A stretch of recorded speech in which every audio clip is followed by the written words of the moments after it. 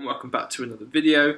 It is Friday night in this clip and I have got a 10-mile time trial tomorrow and a 25-mile the next day, both in Norfolk on the same stretch of road. And I thought it'd be cool to overlay this intro into what we got up to on the Friday night before my races. We decided to get the decks out, switched off the lights, put a bit of strobe lighting on the TV and had some fun with some of Will's questionable DJing skills. Anyway, let's dive into the rest of the video. Man, this is grim. Quick drive, 2.5 hours-ish east, and I found myself in Norfolk in a car park near Harleston, ready to race. Calling events off early. Yep.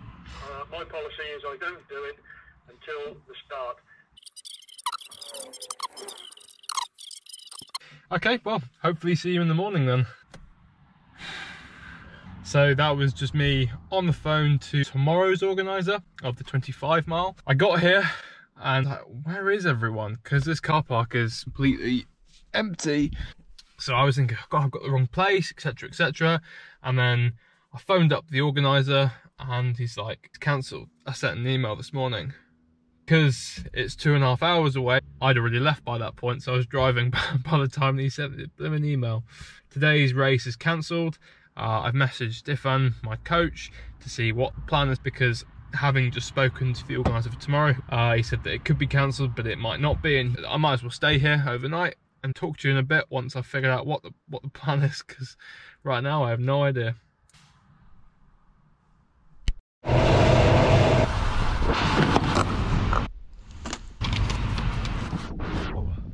Let me talk you through what has quite frankly been a very frustrating past few hours.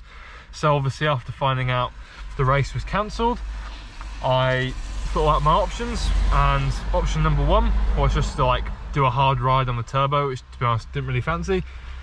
Option two, go for an easy ride. Option three, do the first event in the Zwift Academy series, first workout. And I was all enthusiastic about it and come on, let's go. So I hot-footed it over to Great Yarmouth, which is where I am now at my accommodation for the night. And then I realised I don't have a heart rate monitor, and you need a heart rate monitor for transparency reasons to actually do these Zwift events. So I was phoning around Halford, Sports Direct, all the chain stores I could think of, but the closest one that actually has a heart rate monitor is Evans Cycles in Norwich, which is another 40 minutes drive there and another 40 minutes back. I'm just going to cut my losses and get ready for tomorrow and just hope beyond hope that tomorrow's event goes on, and yeah, just absolutely smash it in the morning.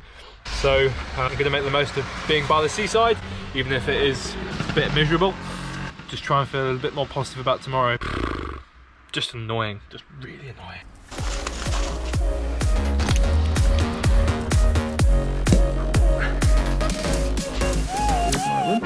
So let me do a bit of a room tour. Bedroom, toilet room, and shower. Small, compact, perfect for somebody like myself. It's enough room for me and my bike. That's not bad for £29, is it?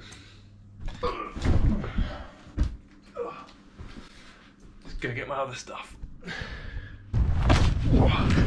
And we're on the beach. Sea is a long way out. Hey, I'll let you know when I get to sea in half an hour. There it is, there is North Sea. You can just make out over there, that is Scroby Sands wind farm. They produce electricity for, I think, 41,000 households, so not insignificant at all. Pretty cool. We don't have that on the Devon coastline. I think I prefer Devon. Although, I'm sure it's far nicer when the sun is shining and it isn't drizzling with rain and getting dark.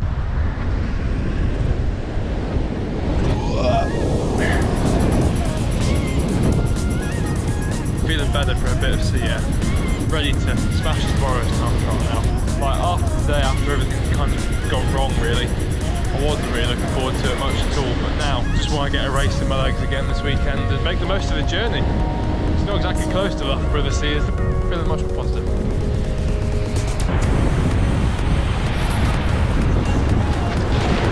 There is Great Yarmouth Britannia Pier and Theatre in all of its glory. It used to extend quite a bit further out apparently, but due to a ship collision it got shortened, and then storm damage, it got shortened again. There's actually grass growing underneath the pier, so I don't think the water level comes up this high anymore. So I just went to Google, why is Great Yarmouth called Great Yarmouth? And you know when you search into Google and like you complete part of a phrase and it completes that phrase for you? Well, when I typed in why is Great Yarmouth, the very first suggestion was why is Great Yarmouth so run down, which made me chuckle quite a bit, and then obviously followed by why is it called Great Yarmouth? The reason it is called Great Yarmouth is to distinguish itself from what was at the time called Little Yarmouth, which is actually just down the coast and is now called Southtown. And apparently the locals get very funny if you call it just Yarmouth, because that's actually a town on the Isle of Wight. So yeah, don't do that. This may be like complete and utter rubbish to you guys, but I find it all quite interesting. Right, I have got my hotel room set up going. Window wide open in my skin suit because I don't have any bib shorts, because I wasn't expecting to have to do anything on the turbo. The Giro time trial on, and this mini fan. Decided I better do like half an hour or something like that, otherwise my legs are going to sleep after doing nothing for a day. Plus the fact it's been a long driving day.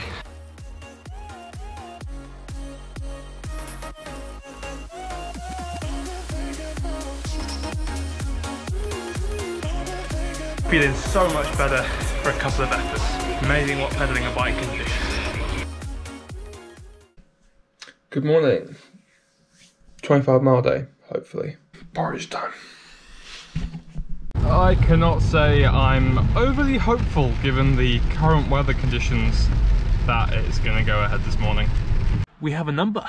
That is a very promising sign that it's going to go ahead.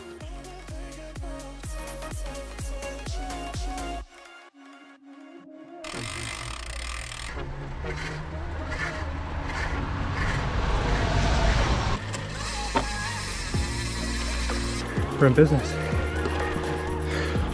Looks like it's going ahead. Keep seeing riders go past on the A road just there. Bit of a weird one.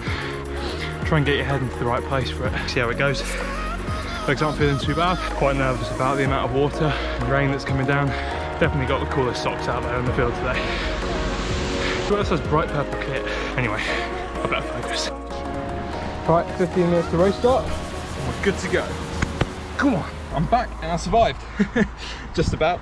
No, it was better than I thought it was going to be, and kudos to the organisers for putting on a safe event. As long as you had your head up, you could avoid the big puddles at the side of the road, so actually it was run safely. I do think the conditions were better yesterday and they cancelled it, but individual organisers' calls, it's always difficult. Just re-oiling the chain for the warm down because that weather's just stripped all the wax off. Now that I've warmed up a little bit on my warm down, thought I'd talk about how the race went. So I completed the 25 miles in 50 minutes and 4 seconds. Apparently quite close to the course record, having just spoken to the organiser, so that's pretty cool, especially in grim conditions like this. Well, it didn't go so well. I was so cold at the start because I'm on my own. I can't do my suit up.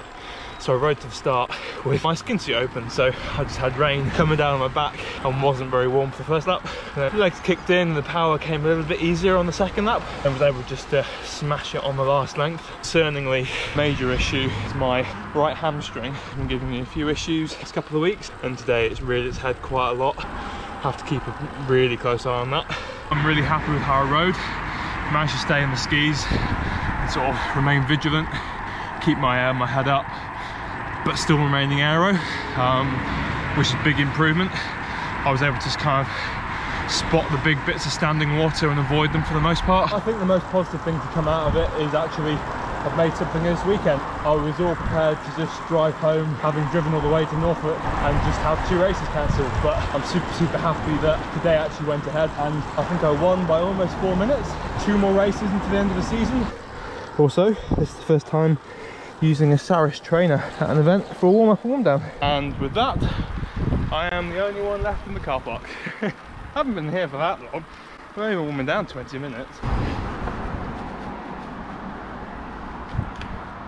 We're all in. Picked up the essential post-race goods. Long old drive home, 2 hours and 34 minutes. Fun. Just like that, I'm home. I hope you enjoyed this video. Some ups and downs this weekend, that's for sure. We'll see how the hamstring is for next weekend.